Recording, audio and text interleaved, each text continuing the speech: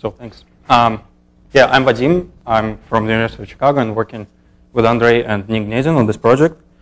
Yeah, so some of the results I'll show are already published, and you can check out this paper for the details, and more results yet to come, hopefully soon.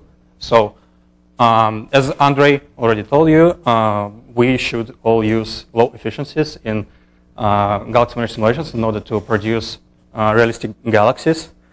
And ideally, these efficiencies should be based on some physical picture of what is going on unresolved scales.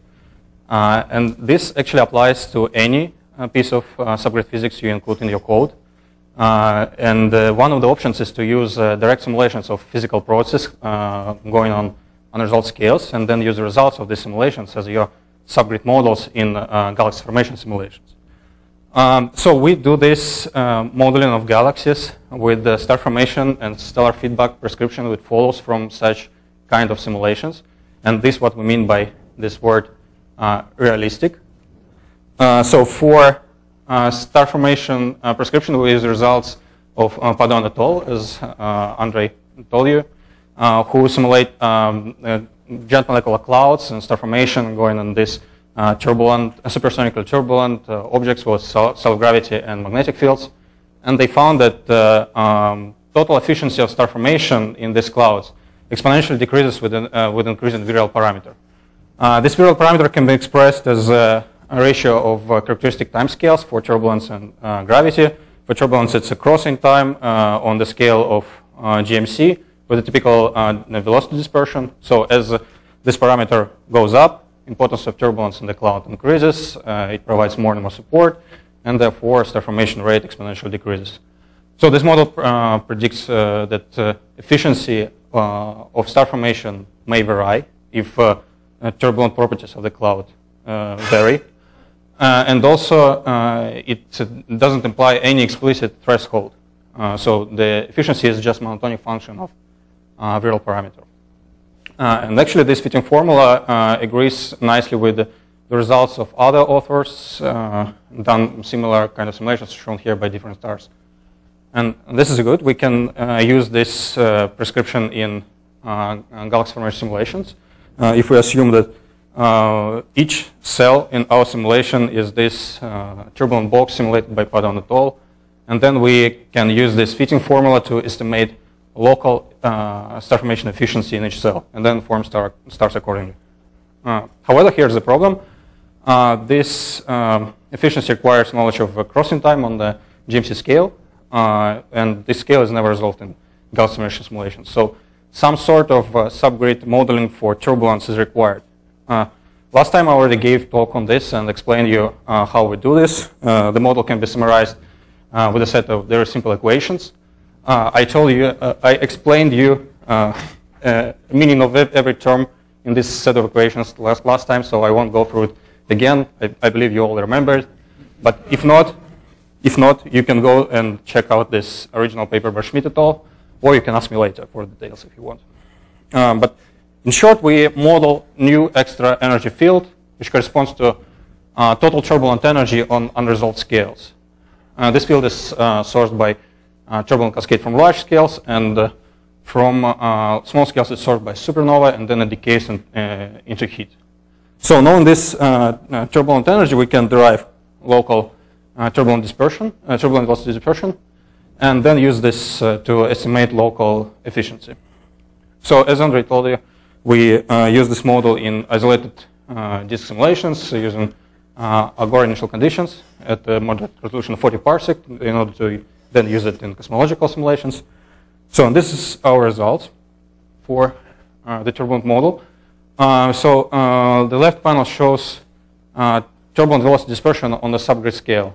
So you can see that the turbulent velocities are maintained at level of from few to 10% by developing disk instabilities, and also you can see some hot turbulent patches which correspond to recent events of supernova.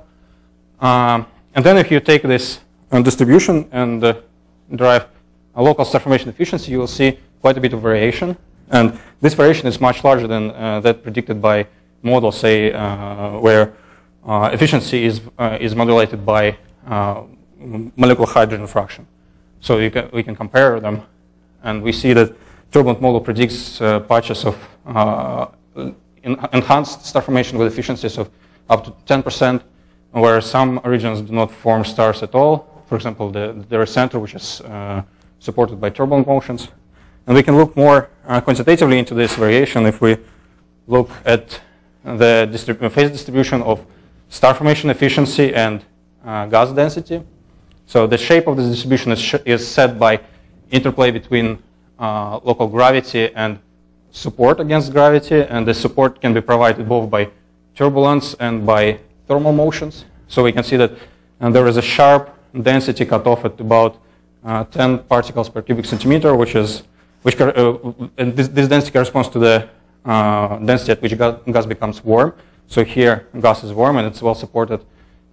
It's well supported against. It's well supported against fragmentation, so it doesn't form stars. But in cold gas, we see this wide variation, and the most stars are actually formed in this tip of the distribution. So the 80% of stars are formed at the efficiencies of few percent.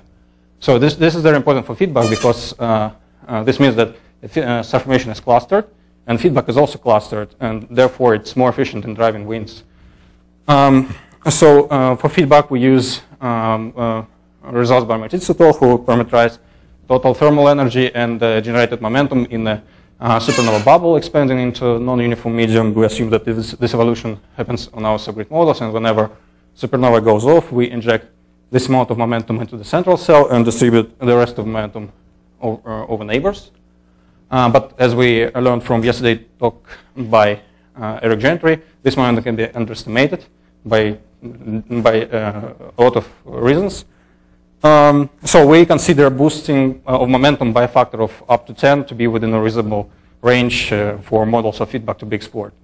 And so let's first see how disk structure responds to the boosting of feedback. So if we look, so this is the gas density, temperature, and turbulent velocities, and this run is without any feedback, any momentum boost. But if we boost it by a factor of 2, we see that this becomes more shredded, because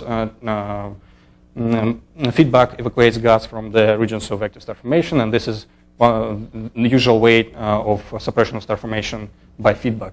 However, another important channel of feedback is that disk also becomes more turbulent, and more turbulence implies more support, and therefore star formation rate also goes down.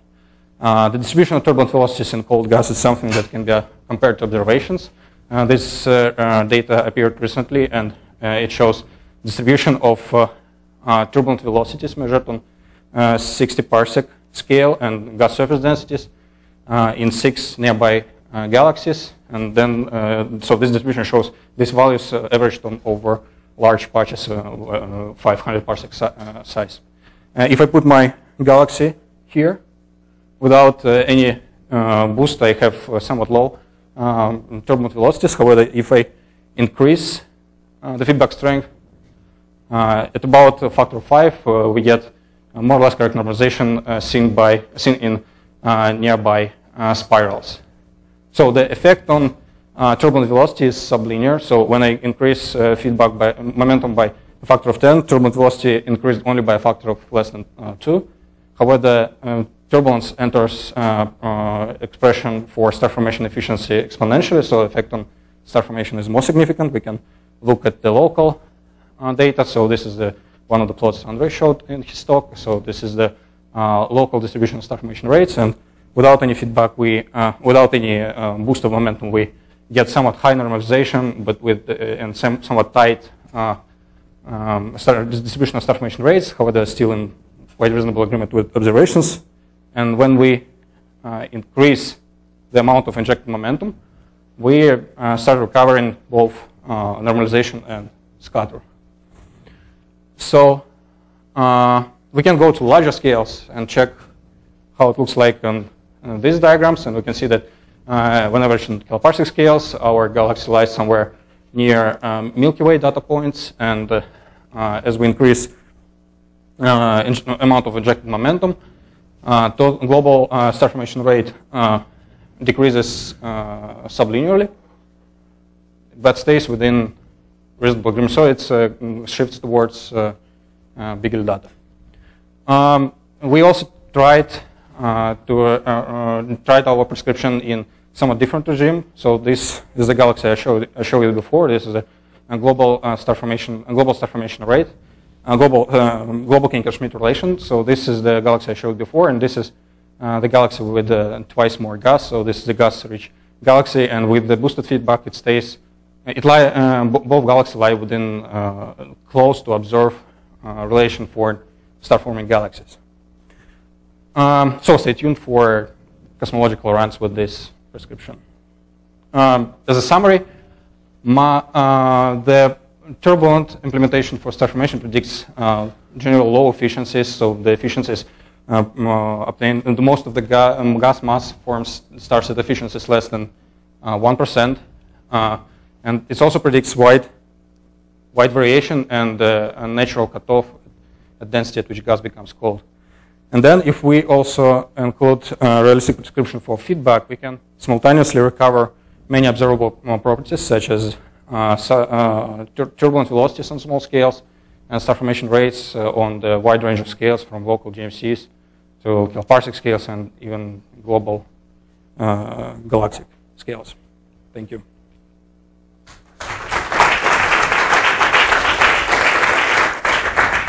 So any comments or questions?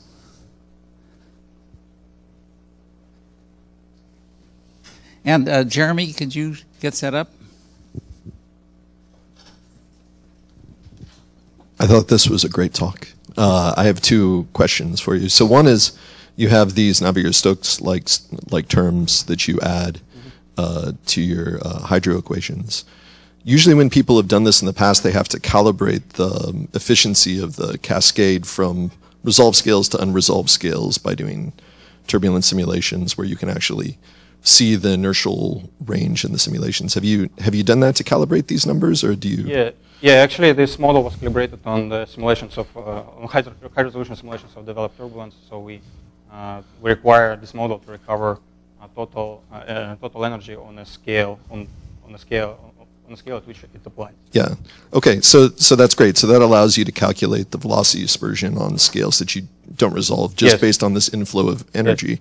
But it's not just the velocity dispersion that will change, but the density distribution of the gas on the unresolved scale will act like a turbulent fluid as well. So do you account for the expected spread or density distributions in the turbulent fluid that you're not capturing that will have the velocity dispersion that you measure? You mean taking account like pumping factor on the results? The fact that it's might be an isothermal supersonic fluid log normal with a width that scales with the Mach number in some way that you calculate the Mach number. So you mean whether we can come up with a model for a pumping factor on the results? Yeah, that's basically what I'm asking for. Yeah, you can make some assumptions. You can assume that on a subgrid scale it's like developed turbulence with a given Mach number, and then you can integrate it and get a pumping factor.